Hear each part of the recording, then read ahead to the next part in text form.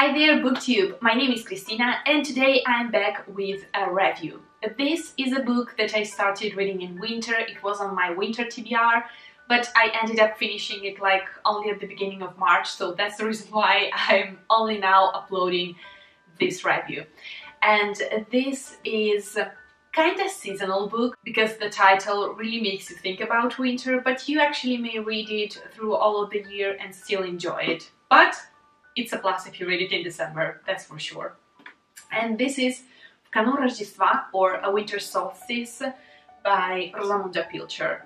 And before everything else, I have to say that I already have another book written by her that I will for sure read because the writing, loved it. And in this book we are following 5 different characters as far as gender, age, social status, everything is concerned. And we have 2 kind of elderly people, then we have 2 people in their 30s, 20s, and then 1 teenage girl. And each protagonist has its own point of view, so we follow the story through their eyes. And here the book is set in England. It starts before winter, but then everything wraps up during winter season, and especially during December around Christmas or winter solstice in this case. And this is, I would define this probably as a slice of life kind of story.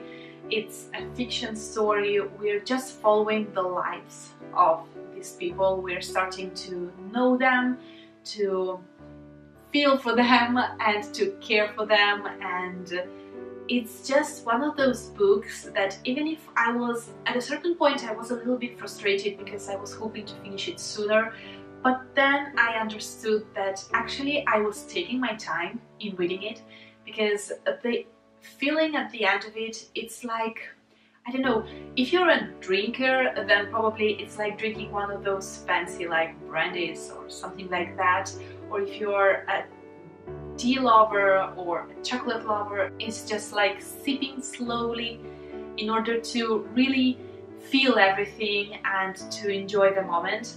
That was the same with the experience that I had reading this book. I just was reading it slowly, 20 pages, 30 pages at a time, and I enjoyed the process really much, and that way I feel like I really know these characters. I like them, I like imagining what happened after the ending of this book, so absolutely recommended first of all. But let me explain you more in detail what's the book about. We are starting with the story of these different people. At the beginning we're following an kind of famous actress, and she decides to move from London, and she goes living in a small cottage, and then there she meets a couple and they become friends, and she just tries to start living a new life, a different life away from the city. And meanwhile we are following this husband of the new friend that this actress just made for herself. And then we start following a girl who is the kind of niece, I believe, of this actress, and what's her life like. She just came back from Austria and now she has to start a new life in London. And then we're following her niece, and she's a teenager, she's just a young girl, and she has of course a bunch of problems by herself. She has a very insufferable mother and grandmother to deal with. And the last character is a man who moves from New York to London because of his job, and he got a divorce, and now he needs to again restart his life. And for a series of incredible but still lovely circumstances, they all end up meeting, of course, together. And so the story is about these people, how they get to know each other, what happens among them, how their relationship changes, and just the feeling of starting something new and knowing yourself more and empower yourself and be ready for the next step in your life. That's the kind of theme and feeling that you will probably have after reading this book. As you may understand from what I'm telling you, this book, being a slice of life book, we have very little plot twist. We have no cliffhangers. It's not action-packed. It has a very natural and smooth kind of rhythm in it. It's like rolling with the boat on the river, and just overall it has a very pleasant feeling. It doesn't shy from some hard moments and hard emotions, but still at the end you just have this wholesome and fulfilling experience of meeting someone new on the pages that can actually seem like a real person, so with its ups and downs, with pros and cons and so on.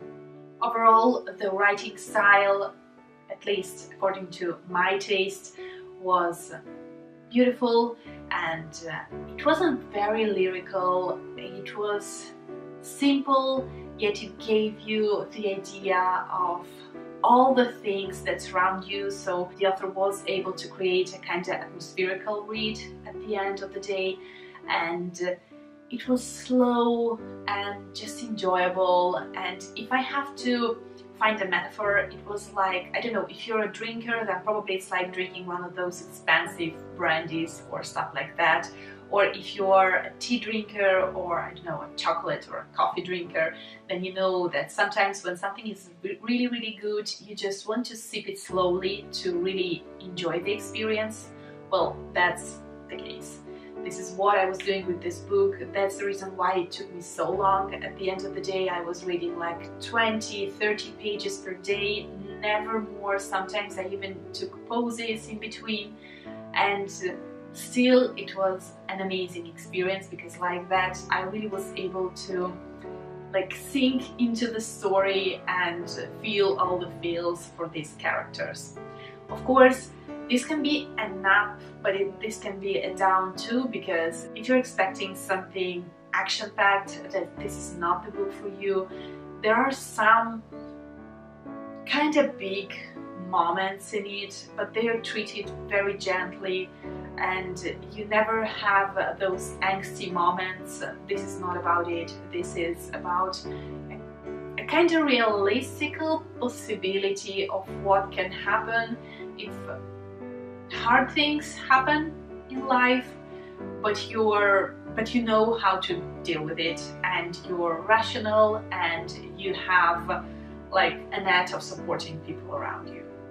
That's not the case. Of course, in this kind of book, the characters are the main focus, and here we're following just normal people. They were very grey. They weren't only good or only bad. They had their bad and good moments, and you can really see how they try to shine sometimes, or how they put themselves and drag themselves down for whatever reason. So they are very human and very relatable, and I enjoyed the fact that we had such a wide range of ages and just different ways of thinking, and then at the end they somehow still come all together and still try to be understanding and empowering for each other. And the strange part is probably that this book really seems like out of time. I mean, we know more or less in which year the story takes place, but it is set in a very remote kind of countryside in Great Britain, and so you really cannot pinpoint in what year we are exactly. Some things are there, like for example, they speak about phones, they speak about television, so it's not like set in, I don't know, 18th century, of course, but still it's one of those stories that can be enjoyed at whatever moment in your life, and probably in whatever year in the future too, because it's just kind of timeless.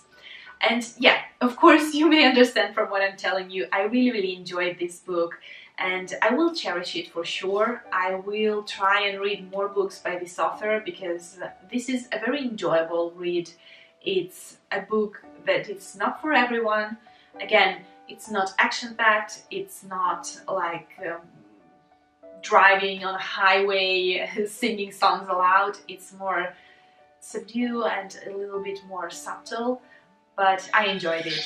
Meanwhile, I received a phone call and I don't know where I was, but probably I was near the end and just was telling that I really enjoyed the experience of reading this book. I absolutely recommend it. It's kind of perfect for wherever age, like probably from 12 and up, because nothing too like explicit happens and nothing too bad and so on. So it's just a perfect book. You just have to know that it's not one of those exciting reads. It's more like a soothing and pleasant kind of experience.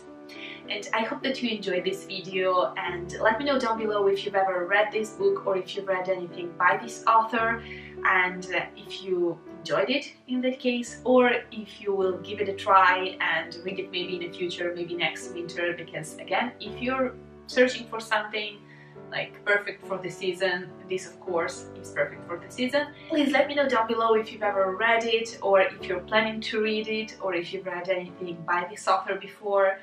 And I for sure will give a try to another book by her. I own September by her, and I will give it a chance, of course, in autumn. This time I hope that I will be able to read it during the season. And yeah, this is it for this video. I hope that you enjoyed it, and I will see you very soon in my next one. Bye! Ciao!